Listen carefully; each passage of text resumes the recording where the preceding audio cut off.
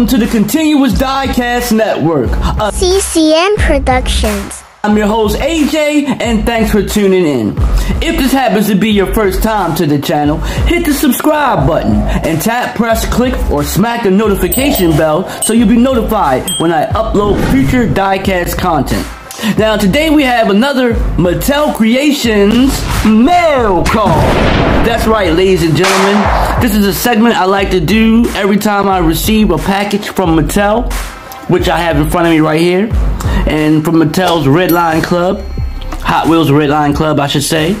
As you clicked on the thumbnail, you already know what this is. It's the 21 Ford Bronco. Let's get right to it. Oh, before we get started, make sure you check us out on TikTok at Continuous Diecast. Oh, and we will be doing a 500 subscriber giveaway coming up. Details will be coming out soon. So, let's get right to it. Let's see here. I have not opened this up yet. The tape it came off right here. Here we go. Woohoo! Says 21 Ford Bronco Wildtrak. Oh, okay. I didn't know it was called the Wildtrak. Here you go. That's the box right there. Here's the back of it right here. Trademark if you want to look. Collectors.com. Adult collectors, not intended for children under the age of 14. Alright, let's get this puppy open. Now what I like to do is, I don't like to cut the tape, but what I like to do is peel the tape back a little bit like this. That way I can reseal it. This cost $35 initially. That's how much I paid for it from the website. Here's the box it come in.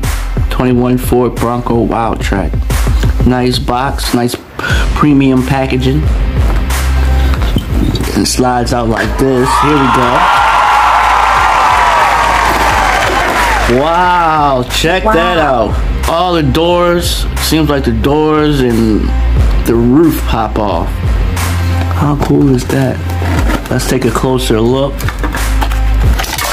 Whoa, okay. Here we go. Check that out.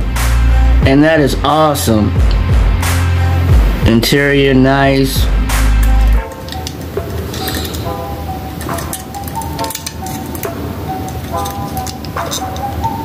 Those tires, at first they didn't feel like they were real rubber, but they are. Here's the doors here.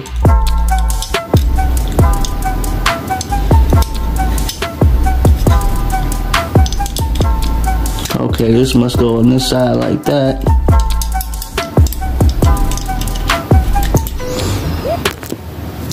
Now, I was trying to put the top on this thing, but it's not really, like it just doesn't pop right on.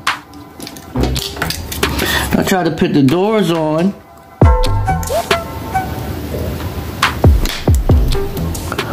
Oh, I think they slide on like that.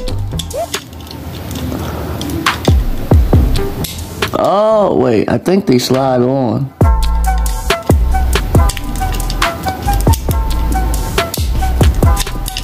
I don't know. This is just too complicated. I don't know why they made the doors like that. But here's a closer look. I'm not even going to try to put these on because all I'm going to do is put it right back in the box. So, there you have it.